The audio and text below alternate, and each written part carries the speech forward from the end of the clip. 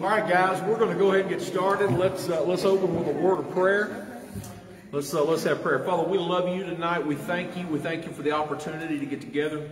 We thank you, Father, for just the fellowship. We thank you for that brother and sister love that we got here. And Father, we just ask you, Lord, that you would bless that tonight. We ask that you would just open your word, that you would speak to us in a clear and a fresh manner. Father, for those that are watching with us online, Father, that you would speak to them just as much as you speak to us here. Father, we love you. We thank you. In Jesus' name, amen. Amen. Guys, if you're watching, welcome. This is week 4 in our study of the rise and fall of Ephesus. And we are not having handouts tonight, so I'm going to encourage you to go ahead and get something to write on and get your Bibles and get ready. For everybody here, go ahead and grab one of those clear sheets of paper. It is time to break some stuff out. The first thing I want you to do is I want you to write down up to 5 things that have stood out to you or has made an impression on you thus far in this study. And what we're doing is we're looking at for Lisa, for you and Carrie, what we're doing is we're looking at the actual beginning, the planting of the Ephesian church, how it was happened, what took place, and what took place with the fall, and how it ended in Revelation chapter 2. From the beginning point to Revelation 2 is where we're at. This is our journey. Okay, so that's where we are. So write down up to 5 things, or if you can write down more, go ahead and do that. But up to 5 things that have stood out to you or have made an impression. And if you've not been with us, and if you had not been with us online, write down things that you know about the book of Ephesus as well. Or not the book of Ephesus, but the church of Ephesus. And just also for you folks that are watching online, it is going to be very difficult for me to answer your questions. But if you want to go ahead and leave your questions, I'll get to them after the broadcast is over. Up to 5 things that have stood out to you, made an impression on you. Maybe you knew it, maybe you didn't know it. The maps were handed out week 1. We are going to be looking at the maps tonight. There's some things on there that we need to identify. So just some things, and we're not going to take a whole lot of time. So what we're going to do is we're going to start at the table over here with Danny and Pam, and we're going to kind of work our way around and just share one thing. And it doesn't have to be the thing. It's just something that has stood out to you or made an impression on you. Miss Danny, give us one thing. The very first thing was that there were 9 letters written to the church, or including a message to the church in Ephesus. 9. So they definitely were important. That's right. That's right. And that does not include the beginning of the church in Acts, or it does not include the letter in Revelation. So 9 separate documents. Okay, that's great. That's great. Okay, Pam, give us one thing. Okay. They apparently did not completely check out or compare whatever the doctrines of all the speakers in their church, because they allowed false doctrine to slip in. Mm-hmm. Definitely did that. No doubt about that. Okay, Nisi, one thing. Sorry, I was saying hi to everybody. Oh, okay, no problem. I'll keep going. Miss Sandy, one thing. That's what I was going to say. The absence of false doctrine and teaching that was going on. Yeah. Yeah, it was just crazy. And the worship of the false god makes it too. Yeah. Okay, Mr. Bill, anything? Okay, that's no problem. Johnny. They were evidently more concerned with their economic status than they were their spiritual. Yeah, they were. Dana? Just looking back, all these 20 different pagan temples, all that. Yeah. It was, And that's plus the big one. That's plus the one to the Greek goddess Diana. Lisa or Carrie, what's something that you remember out of the book of Ephesians and the church that has kind of stood out to you? well, just from earlier times, when we looked at the book, one of the verses that comes to mind is where it talks about who we are in Christ. Yeah. And knowing who we are and walking worthy of who we are. Oh, absolutely. Yeah, the entire first chapter is that. The entire first chapter of Ephesians. Okay, Carrie, anything? Okay, all right. Okay, when we left off last week, when we left, and like I said, and there's more, and if you want to keep writing, go ahead and do that. When we left off last week, we were in Acts 20, verse 1. So go ahead and get your Bibles, and that's where we're going to be, 20, verse 1. Acts 20, verse 1. Give everybody an opportunity to get there. Like I said, we're going to look at the maps here just in a little bit. When we left in Acts 20:21, Paul was leaving Ephesus for the last time. The Ephesian church herself would never, ever see Paul again. And the year, does anybody remember approximately what year this was? We've talked about this. What was the year? It's in my notes. It is. It should be in your notes. Yes. 70 AD. Keep backwards. Yeah, keep going back. 57 AD? It was approximately 57 AD. That's right. It was approximately 57. Okay, let's read. Let's go back. Verse 20. And let's start there. After the uproar had ceased. Now, what was the uproar? Let's identify the uproar. What was the uproar?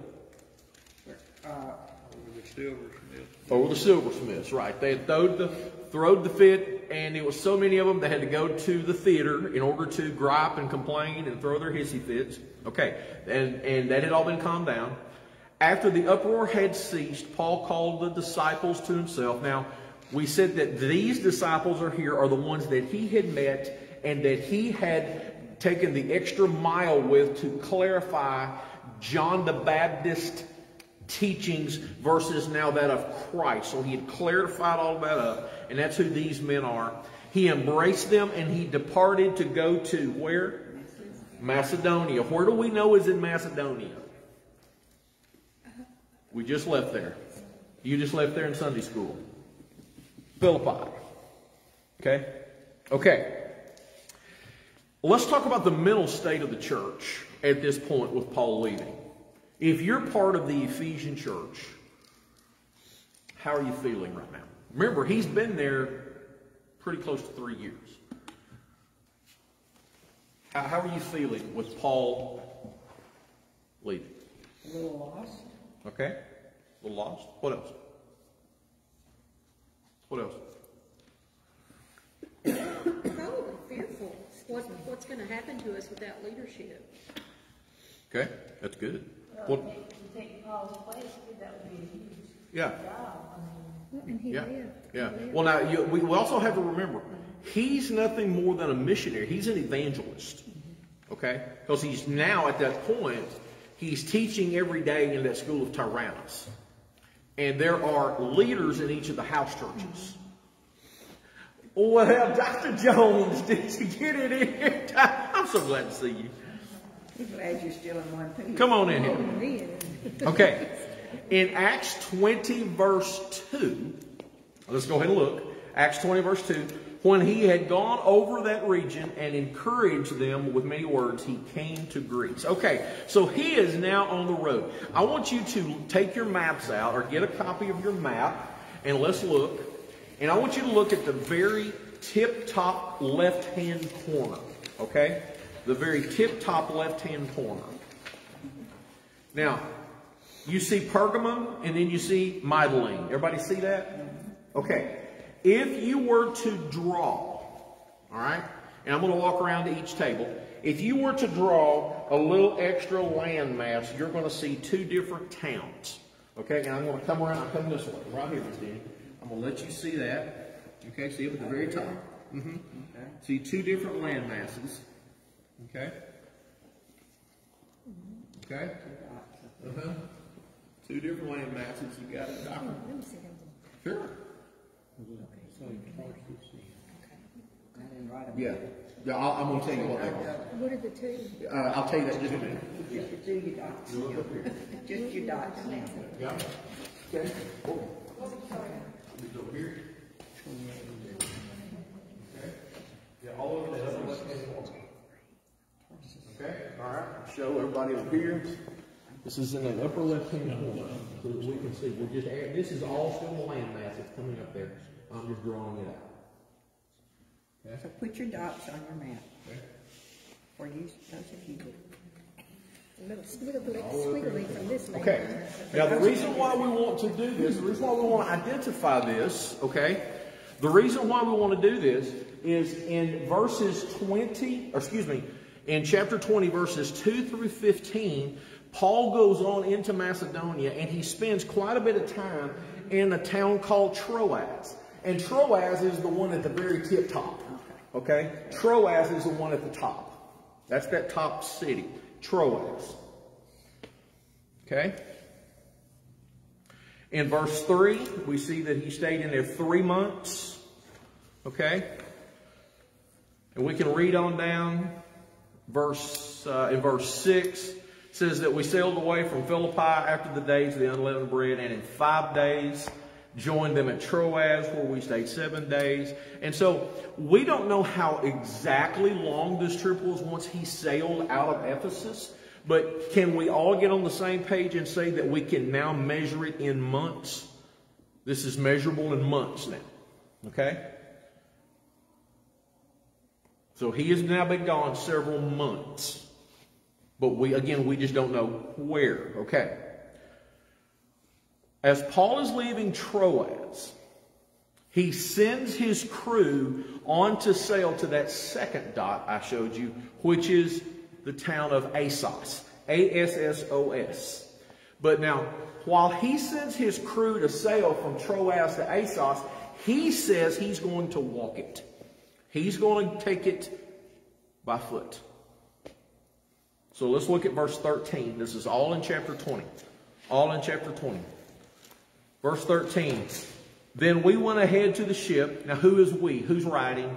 Paul. Oh, no. Who's riding? Dr. Luke is riding. Exactly. So Luke and Paul. Okay. So we went ahead to the ship and sailed to Assos. So Dr. Luke is with the crew.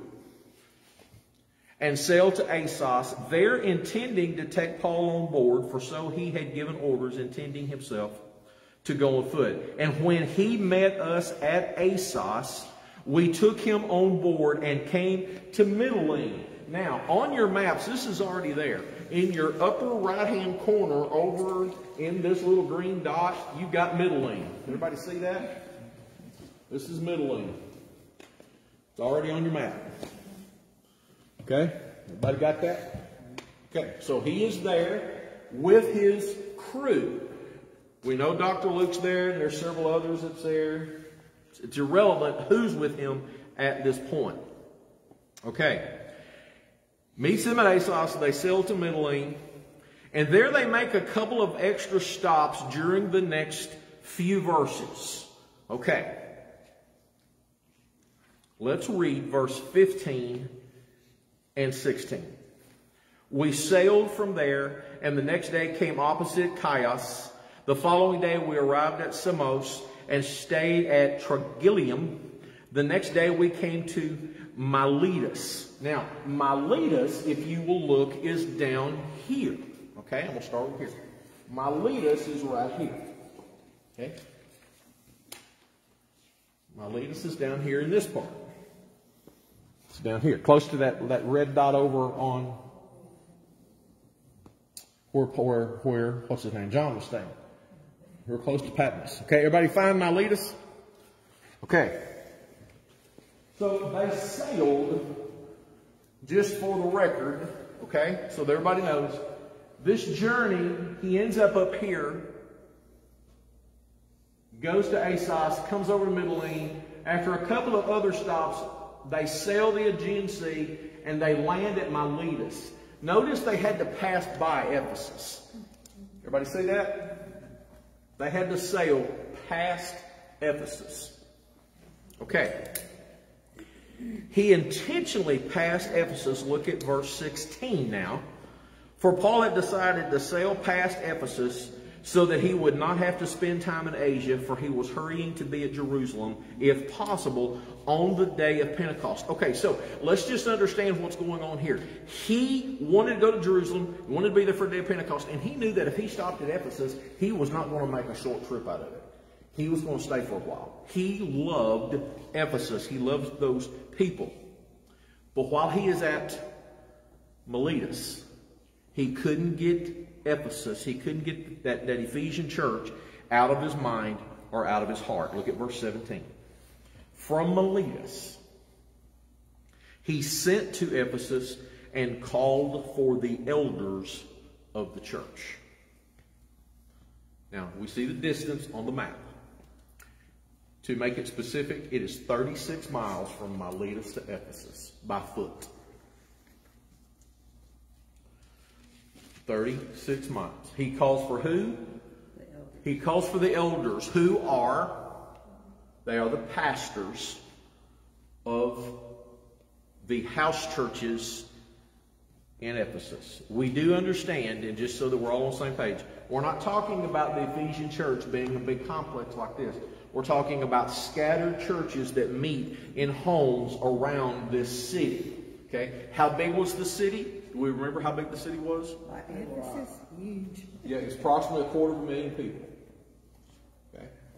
So we don't know how many house churches there were, which means we don't know how many men came. But the thing is that he sends for the elders, he sends for the leaders, the pastors of the churches to meet him. So the thing we have to understand is that this is not an all-church meeting. In other words, all the Christians of Ephesus did not make this trip. Just those in pastoral roles. And they made this 36-mile journey. Now, I want to just real briefly. There is a difference between an all-church meeting when all of Christians are like for our association. When all the association gets together, like what we did this past Monday. When we all get together, and that of just pastors. Okay? When pastors get together, the whole demeanor changes. In a good way. Why?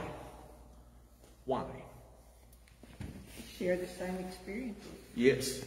We share the identical same experiences. We share the same heart. We share the same mindset. We share the same calling. And so the conversations are different. The intensity of the conversations are different. Sometimes we just share and we encourage one another. Sometimes we just allow somebody to vent because they've been hurt. Somebody may be discouraged and we let them just talk about the things that's happened in their church because, number one, they know it's going to be ultra confidential, and they also want to know that every one of those guys that's around that table understands exactly where they're coming from. Okay, does that make sense? And they know how to pray. Yeah. I mean, it's just, it's a unique thing. I love pastors' gatherings. I really do.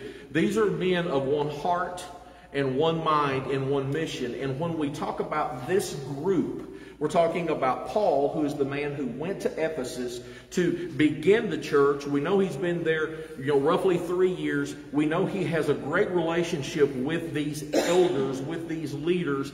And so they have one mission in mind. And I think we can describe the mission that they had was to literally turn Ephesus upside down with the gospel. And I would say they were doing it. Would y'all agree? I mean, they were tearing it up. It was revival taking place in Ephesus. Okay.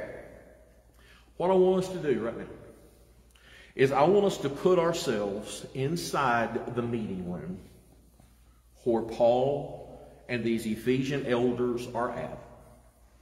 They're probably gathered around on a dirt floor. They're probably as close to Paul as they possibly can, because they did not think they were going to see him again, right? Back from the beginning of verse 20, or the beginning of chapter 20. So now that they've got an extra blessing, and I can imagine that they are going to hang on to every word. And so here's what I want you to do, all right? I'm going to read several verses of this conversation of Paul pouring out to these elders. I'm going to do my best to read it slower than normal. And what I want you to do is I want you to, just briefly, I want you to write down the things that you hear Paul say. And I also want you to write down the things that you don't hear Paul say. What is he telling them, but what is not there? And I want you to pay particular attention to the details that Dr. Luke writes with. Okay? Here we go. Starting at verse 18. Now, you don't have to just follow along with me verse by verse. I want you to listen to the conversation of Paul as he's pouring out his heart. What do you hear him say? What do you hear missing? And when they had come to him, he said to them, you know, from the first day that I came to Asia, in what manner I always lived among you, serving the Lord with all humility, with many tears and trials which happened to me by the plotting of the Jews. How I kept back nothing that was helpful, but proclaimed it to you and taught you publicly and from house to house, testifying to Jews and also to Greeks, repentance toward God and faith toward our Lord Jesus Christ. And see, now I go bound in the Spirit to Jerusalem, not knowing the things that will happen to me there, except that the Holy Spirit testifies in every city, saying that chains and tribulations await me. But none of these things move me. And here's what he says with that statement. He says, I do not count my life of any value. That's what he said there. Nor do I count my life dear to myself, so that I may finish my race with joy and the ministry which I received from the Lord Jesus to testify to the gospel of the grace of God. And indeed, now I know that you all, among whom I have gone preaching the kingdom of God, will see my face no more.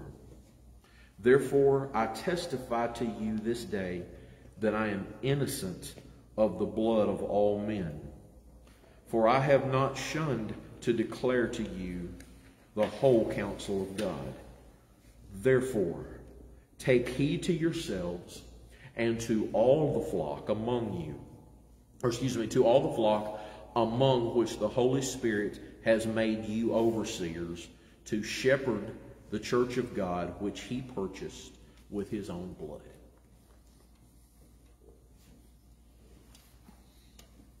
Words of Paul to a room full of elders. Now just think about those words for just a minute.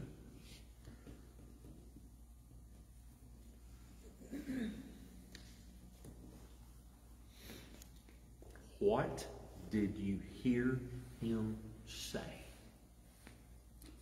Anybody? What did you hear him say? He had opposition. Okay. Did he identify it? To the Jews. Okay, good, good. What else? What did you hear him say? He told them that the Holy Spirit had warned him of what was ahead. And we kind of knew that with Paul's knowledge of wherever he went, he was going to have issues. Right, good. What else? He served with humility. He proclaimed the truth. Okay. Okay. Counts himself as valueless and to run the race. What else? Innocent of the blood of all men. What did you hear him say? What is he saying to these men? What did you hear him say to the men? He warned them of being attacked after he left. I'm sorry? He warned them of being attacked after he's gone. We didn't get to that yet. And he warned them, he reminded them that the Holy Spirit had made them overseers of the church that Christ purchased with his blood. Right. Right, exactly. John?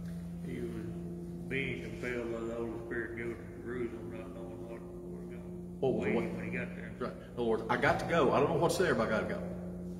Yeah, it didn't sound like he wanted to go or was looking forward to it. His full intention was to get there by the day of Pentecost. That was his whole thing. If something was triggering that. Okay? What did you hear him say? I heard he taught everybody, no bias. He included everyone. Okay, good. Good. What else? Leave anybody else. So by example, I would think he would be saying, you shouldn't either. You do the same thing, right? Okay, good. He said his life didn't matter, period. He said his life didn't matter. His life didn't matter. He just had to keep preaching the gospel. That's right. That's right.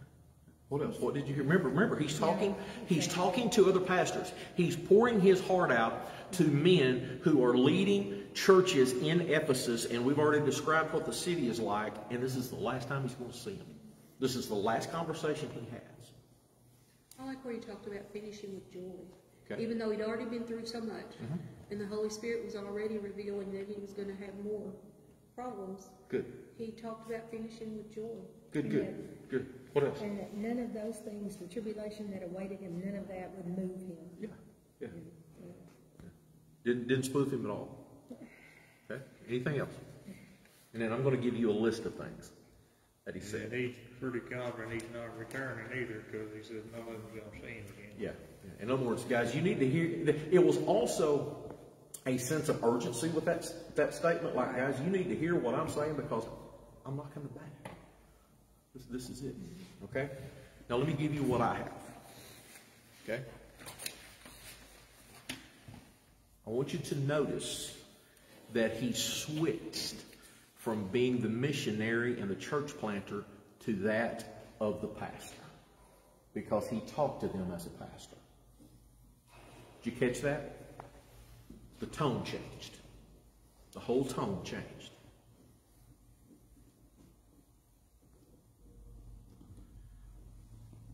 Paul sees himself as an example of a follower of Christ. And he wants them to notice his example, but don't be like him, be like Christ. We talk about the humility. He reminds them that he didn't live like a celebrity. He just wanted to serve the Lord, and to serve with humility.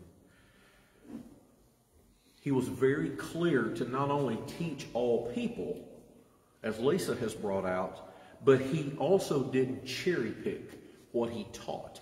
He didn't teach just certain topics. He said, I kept nothing that was helpful, but proclaimed it to you. And he didn't just come up and tell you or to briefly whisper to you. He proclaimed it.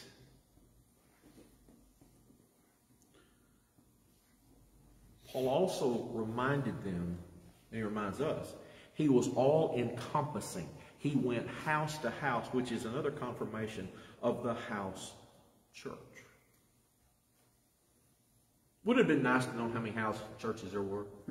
God, I love to know that. He talks about his future, but he's not worried about his future.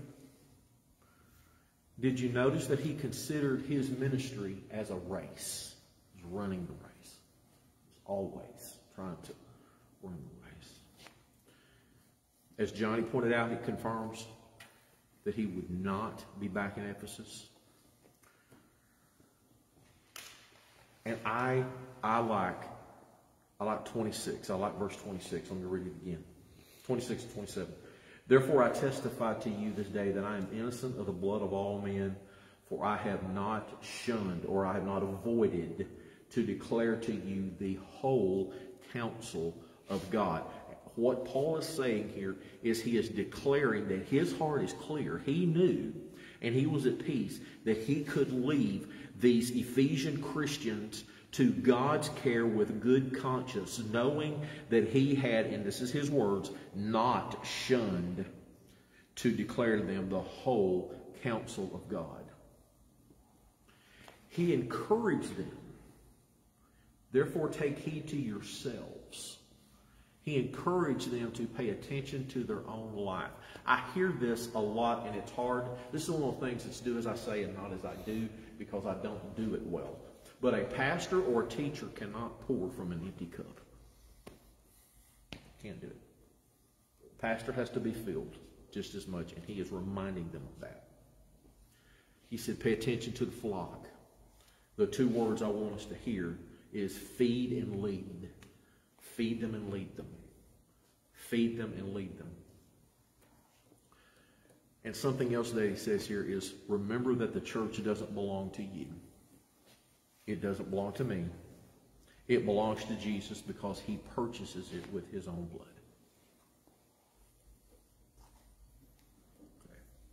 Probably why we don't know how many house churches there were in Ephesus. Yeah. That wasn't the main thing. Yeah, it wasn't the main thing. Or how many members each church had. That's right. Didn't matter. And if you'll notice, we don't know the names of the elders. It was irrelevant. It was irrelevant. What didn't you hear? What didn't you hear? Complaining. There was no complaining whatsoever. Fear. There was no fear whatsoever. What else? What didn't you hear? No hesitancy. There was no hesitancy. What else? Regret. There was no regret. What else?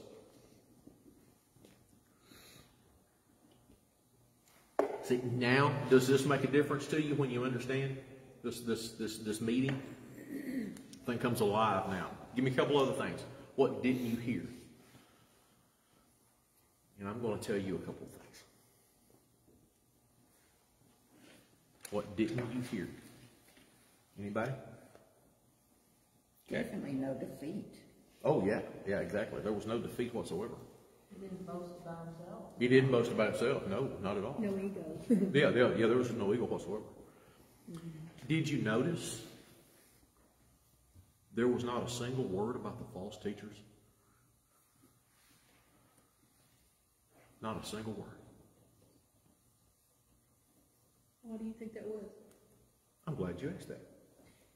I'll actually get to that. He didn't say a single word about the idol worship that was rampant in this city. And nor did he say a single word about the demon-possessed people. Not a word. Which means he focused on what I'm going to call the real. He focused on the positive. Now, I don't know how much time we'll have to get around to do this, but I'm going to do this. I have 2 brand new dollar bills. That's never, as you can see, they've never been creased. They've never been bent. Okay? One is different. One is different than the other. Okay? And so I'm going to pass these around and let you look. The only thing I'm going to ask you to do is not crinkle them, because I like straight up bills like this. But I'm going to ask you just to look at them and see if you might find a difference. And if you do, don't tell anybody at your table. Just maybe make a note. And I'm going to start over here with Miss Denny. Okay? Okay. If you study the real thing enough, you can recognize the counterfeit. See, here's the deal. And that's exactly what I was going to say, is the Treasury Department of the United States, their habit when they train new people is they will put the newbies in a room and they will hand them denominations of every bill available that is real. And they will tell their newbies, know these bills like the back of your hands. And I'm sure bank people are done pretty close to the same way. And the reason they do that is because they want their people in the Treasury Department, bank people, they want them focused on what is real and what is not real. And if they know what is real, then everything else identifies as false. Exactly. Okay? Everything else identifies. But you can't do that until you study the real deal. Which what Paul was saying here, and this is why he wasn't talking about the false teachers here, is he was laying out to them the truth and what was real, and that was what they needed to focus on. And if they focused on that, then these false teachers, these idol worshipers, and that idol worship that was going on in the city, and all of those demon-possessed morons that was out there in the city would be quickly identified. Does that make sense? Okay. What do you think, Ms. Denny? I didn't find anything except numbers. Okay. No, Yeah, that's not what you're that's not what we're looking for. It's a pretty interesting test. And I've talked to people who have gone through that training, and they're like, you think you're going to lose your mind that you look at bills so much that everything runs together. But then there's a moment in it that everything clicks. And you're like, oh, I get it. Because now that stands out as fake or as whatever. Okay? Rita Johnson could probably find it. Oh, I guarantee you in a heartbeat.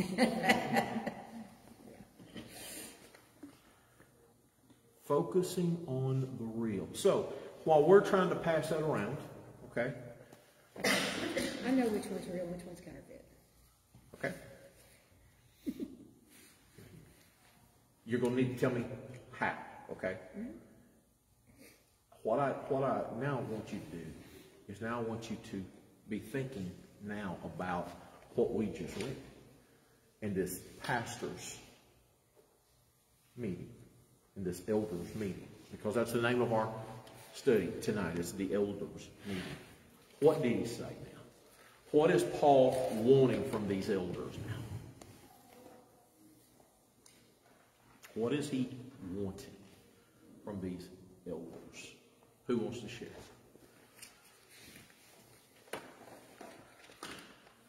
Well, I think he didn't mention all these other negative issues going on because they were not the problem, but a symptom of the problem. Yeah, that's right. The problem Yeah, was sin. yeah. You see, here's the thing, and you're spot on.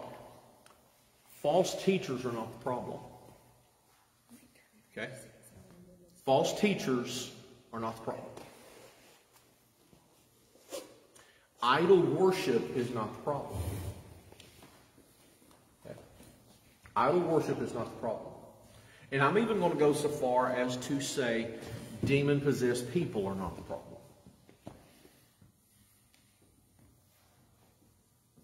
And Paul knew it. And this is why it was critical that you understand the real. Do you think you found it? Don't think so? I think he wanted them to stay focused. Yeah. Not to lose focus. Yeah, not to lose focus. Exactly. Yeah, exactly. Had they been like the Bereans where they tested everything they were told, they would have known the difference. They would have known the difference. That's right. But instead, these were newbies that were still trying to learn. Now, you also have to know that, some of these Christians, is quite possible because we've got the letters from 1st and 2nd Peter that's going there. You need to know that there were possibly some of those early Christians that were saved on the day of Pentecost that were in this area. So you've got now some long-term Christians, because if now we're looking at the year AD 57, then you've got to take for granted that you've possibly got some senior adult Christians that are in Ephesus. But it wasn't until you begin to see these events in Acts 18, 19, 20 that you see the organization of the church, and the church comes through. So it's pretty unique. It is pretty unique when you see that. But had they put it to question, they would not have done it. So that tells us that the length of time between the day of Pentecost and when Paul got there around 53, 54 AD, then there was some falling away from the church. Right? Or falling away from the way. Miss Andy? Found it? No? Okay. Okay. While we're still looking, I'm going to move on. Okay. He changes gears, and he changes an intensity level in verse 29. Okay? He's just poured his heart out, but now he's going to change gears. Verse 29, Paul says this, "For I know this, that after my departure, savage wolves will come in among you, not sparing the flock. Also from among yourselves, men will rise up, speaking perverse things to draw away the disciples after themselves."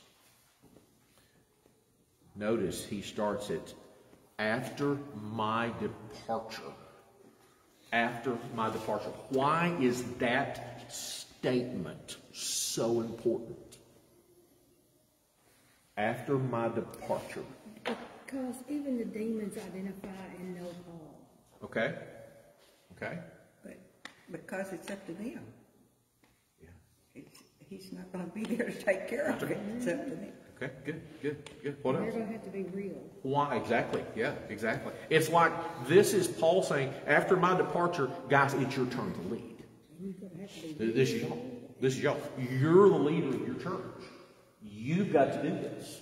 You've got to stand up. What else? What else does this statement say? Is he talking about his departure from Ephesus or this world? At this point, he's talking about his departure from Ephesus, or away from them, that he would not see them. Yes. We pointed out to them that they'd be attacked from outside and within. Glad you caught that. So that tells us what about people in our church?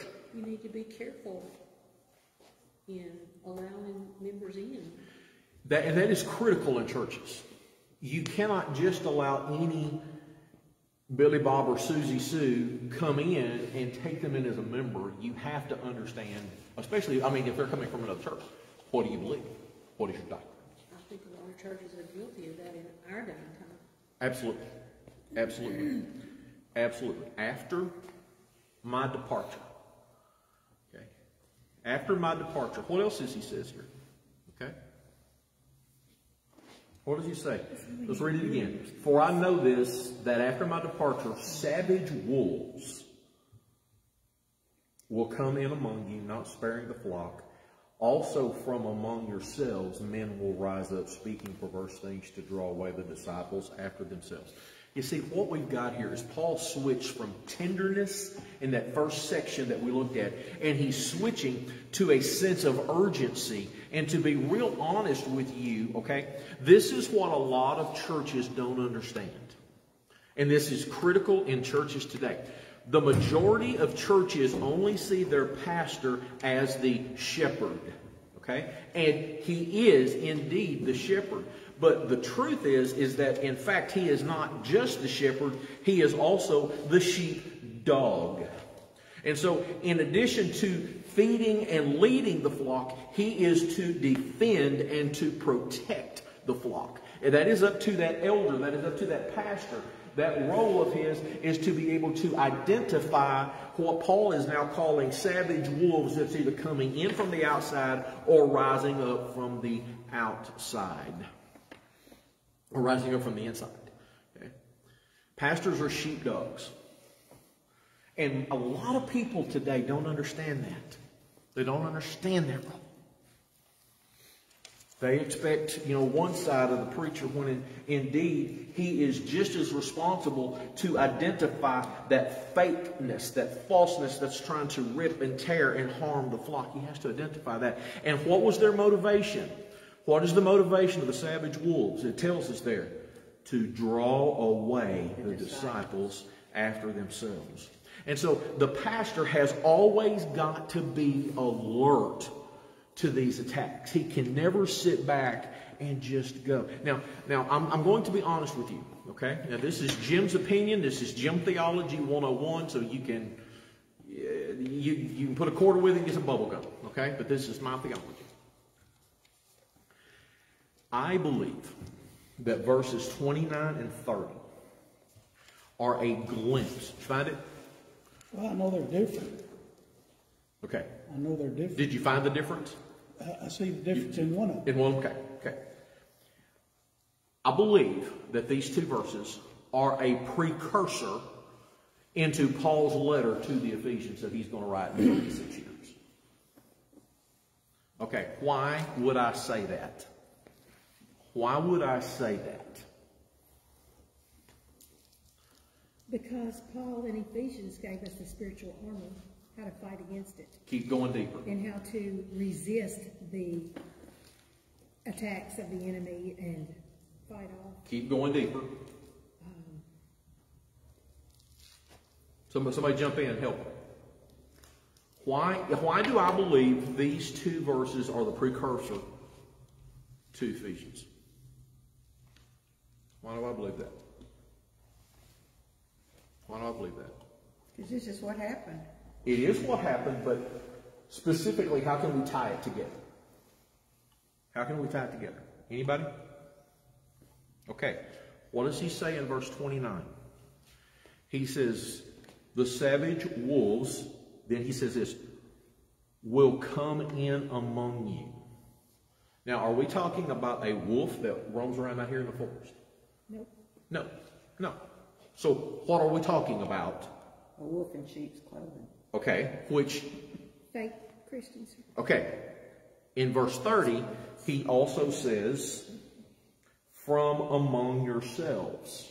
So savage wolves will come in, savage wolves among yourselves. And again, I ask the question, are we talking about, find it, Johnny? Are we talking about the wolves that are out here in the field as compared to something else? The answer is no. And here's why I believe it's tied together. How did Paul warn the Ephesians when he was detailing the armor of God in Ephesians chapter 6? How did he warn them? There was a warning. They come to destroy the 3 Ds. What are they? That's not it. I can go ahead and stop you there. Okay. Yeah. How did he warn the Ephesians? His warning was this: for we do not wrestle against flesh and blood.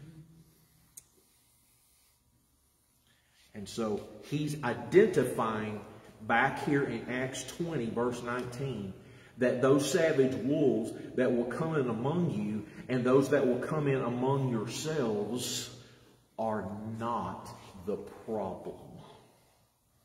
See where I'm coming from? Does that make sense? They're not the problem. That's what I said a while ago. False teaching is not the problem. The idol worship is not the problem.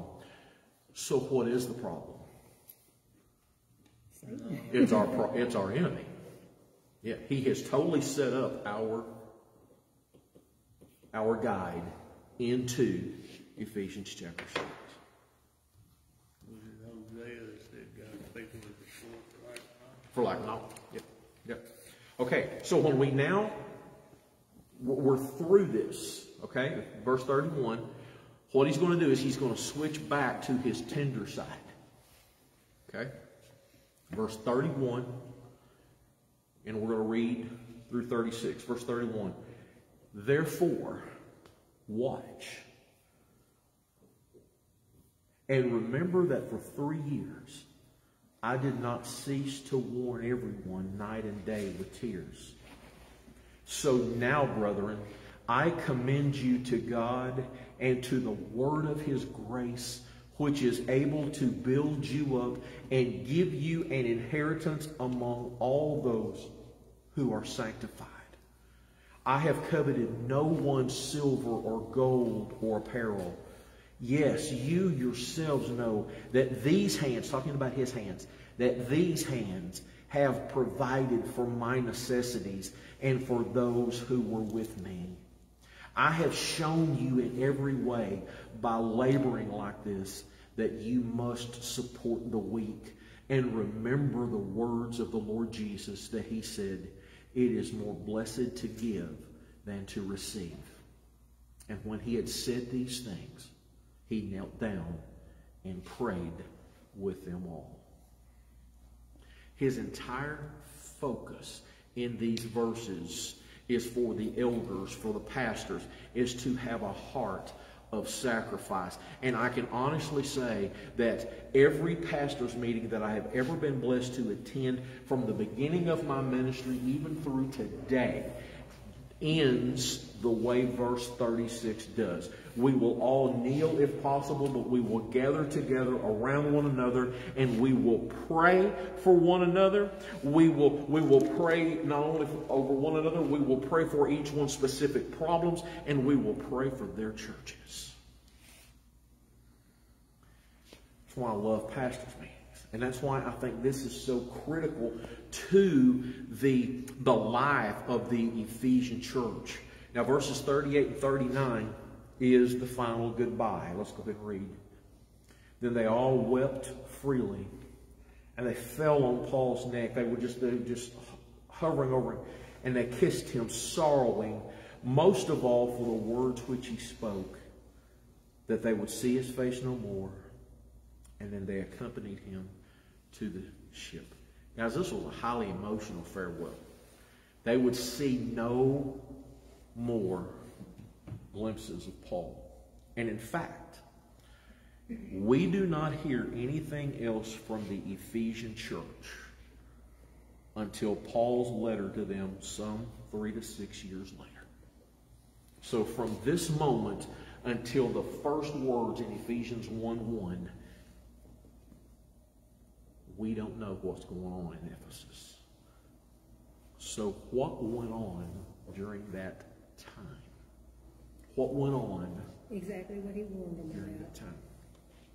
False teachers and Savage wolves. savage wolves. Amen. Amen. I don't think they were prepared, to be honest. What else?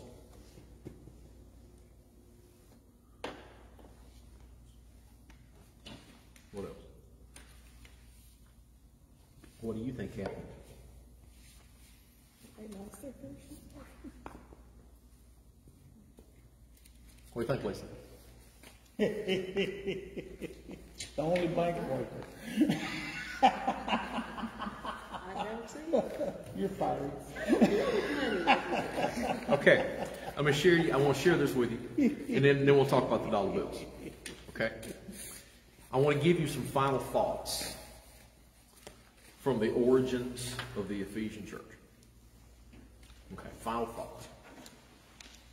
Number one, Paul spent more time here than in any other church. And we've talked about that, but I think it's pretty special that we understand it. He spent more time physically in Ephesus than he did at any other church that we see in the New Testament, especially those that he planted and that he wrote to. Okay, so something had to be very special about Ephesus to Paul. Okay. Number two, he was determined to not let the teaching and the preaching of the Gospels be stopped. Nothing stopped him. In fact, if you remember that uprising that come on with Demetrius about all of the stopping of the purchasing of the silver idols that were being made to go to the worship of Artemis, and all that was going on, and there were so many of them that they wanted them out of the streets and they take them to the treasury. What did Paul want to do? He wanted to go preach. He wanted to go in there to them. Nothing was going to slow down the preaching of the gospel. Second, and I want you to think about this for just a minute, okay? And by the way, we have tore up Acts 19 and 20. Would y'all agree with that? I mean, we have totally ripped this thing apart. We do not see Paul himself doing any, quote, healing of the sick or casting out demons. Do we? We don't see it. We don't see it. We don't see him doing anything, any meetings, nobody bringing people to him of healing the sick or casting out demons through those unusual miracles that were mentioned in chapter 19, verses 11 and 12. You remember that? All of that took place. You remember there was so much that if they could just get a handkerchief or an apron that Paul had and they could lay it on somebody, then it would heal the sick or that it would cast the demons out. Y'all remember that? Mm-hmm. But that wasn't in the church. No, but it wasn't Paul. Yeah. Now what's the word I'm looking for? He triggered it, but it wasn't him personally doing it. Okay? Okay. So even though we don't see Paul doing any of this, we don't see, and let's ask this question, do we see Paul himself encountering any demons himself in Ephesus? No. No. But yet, in chapter 19, verse 15, in Ephesus, when the Ghostbusters tried to do their thing, those itinerant Jewish exorcists, and the evil spirit answered and said, Jesus I know and Paul I know, and who are you? Even though we know that Paul did not engage in them in any way. So the demons knew Paul, even though there was no direct engagement that we have documented here. So what does that tell us? He inspired it, but he didn't do it. What does that tell us? You gotta be real. What does it tell us? What does it tell us? Say that again. Is it because he was indwelt by the Holy Spirit, just as we are, and the demons recognize that? Keep that thought. Okay. Nowhere in the 3 years that we have Paul in Ephesus do we see him encountering a demonic spirit. Nowhere. We know demons were cast out during that time, but Paul was not directly encountering it. Okay? But during one of those encounters that Paul was not there, in Acts 19 verse 15, they had in Ephesus a group of people called itinerant Jewish exorcists. And these are people that thought they could get them out. And so these men encountered a demon-possessed man. Okay. And they come to him, and this is what they said. We come to you and we exorcise you by the Jesus whom Paul preaches. Now that's how they encountered it. Notice, they didn't know Jesus personally. But they're taking it upon themselves that they can cast him out by what Paul's preaching. And the demon responds to them in this manner. The evil spirit answered and said, Jesus I know, and Paul I know, but who are you? And then Scripture says that the demonic spirit proceeded to beat the snot out of them and literally beat their clothes off of them, beat them naked. And so we know that happened. But Paul didn't encounter them personally. But they know it. So what does that tell us today? But you don't have to encounter somebody personally to impact them. Keep going. Come on. Don't try to cast out demons. No. Come on. The demons will not respond to anyone who doesn't have. Let me tell you something. The minute that you accept Jesus Christ as your Savior, and you are indwelt with the Holy Spirit, you just went on Satan's most wanted list. Mm-hmm. But he can't touch you without the Holy Spirit's permission. Oh, can you? Well, it does Think give about you that. the thought of, Jesus they knew and Paul they knew. Right. The first thing it tells me is that's a no touch to them. Well, they can tempt you, but they attack. They can attack you. Yeah. It's like they attack believers. Yeah, but I'm talking about that it was a no to the demons to touch Jesus or Paul. Yeah, the thing is, though, is that they can identify who Jesus was. They can identify the power of Jesus in Paul. But they didn't identify these itinerant exorcists because they did not have the power of Jesus inside them. Right. And so if you are a believer and you have the power of Jesus inside you, then these demons know you, and they know you by name. And we have that documented when they go to Jesus to ask for who? Simon Peter, in order to what? Sift him as wheat. We also can go back to the Old Testament when they went and they asked for who by name? Job. They went and asked for Job. So if you are a born-again, baptized believer in the gospel of Jesus Christ and you are indwelt with the Holy Spirit, you are on Satan's wanted list by name. So he didn't have to encounter them for them to know him. Right. Which means that they had to ask permission to sift Paul. Yeah, they had to ask permission. Yeah, that's what I'm saying. Is they can't, they can attack you and tempt you and all that stuff, but they really have to have permission. Well, yeah, they could have permission, but that's not the point. The point is that they knew him. The whole point is that they knew him. So what would you add to these final thoughts of Ephesus before we get to the $2 bills.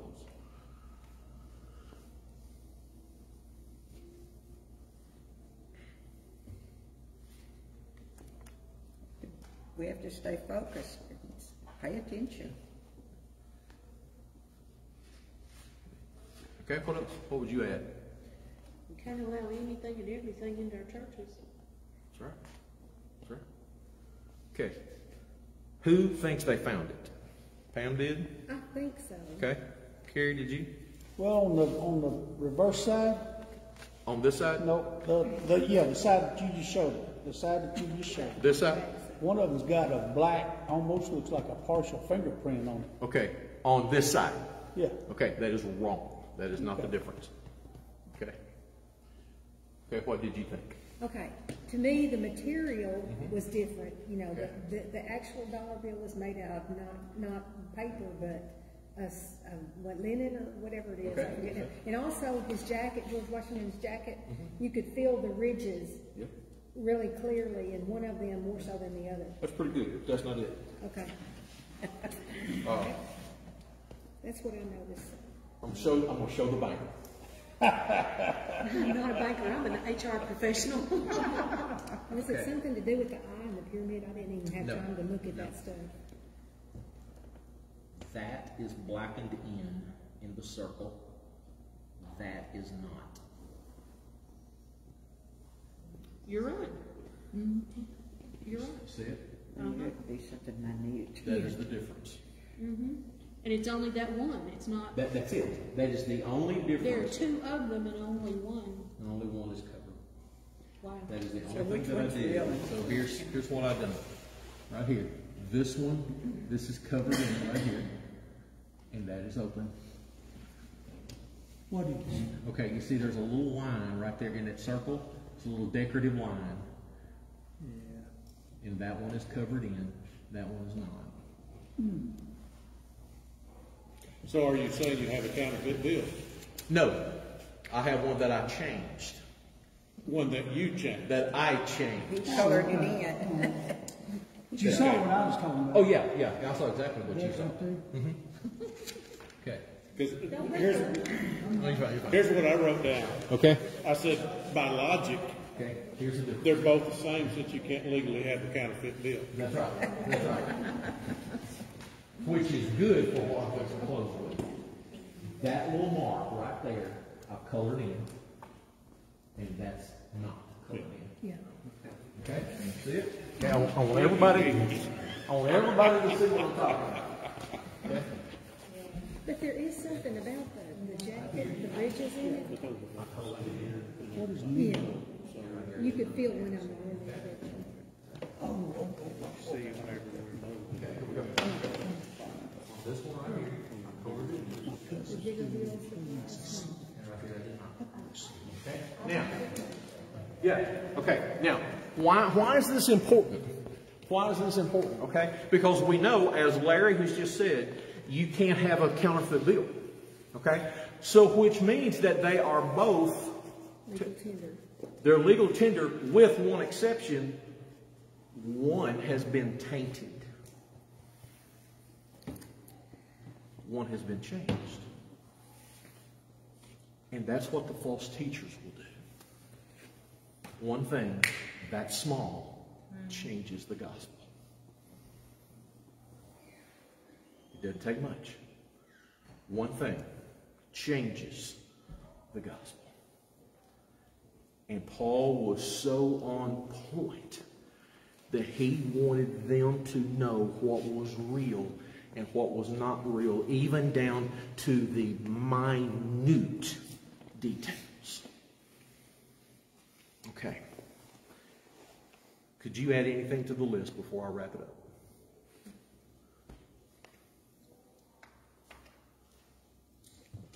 Okay. Next week. And by the way, I'm so glad y'all are here. So glad y'all are here. Next week, we're going to fast forward 3 to 6 years, and we're going to revisit Paul's letter to the Ephesian church. It will be the first documentation to the Ephesian church since this point.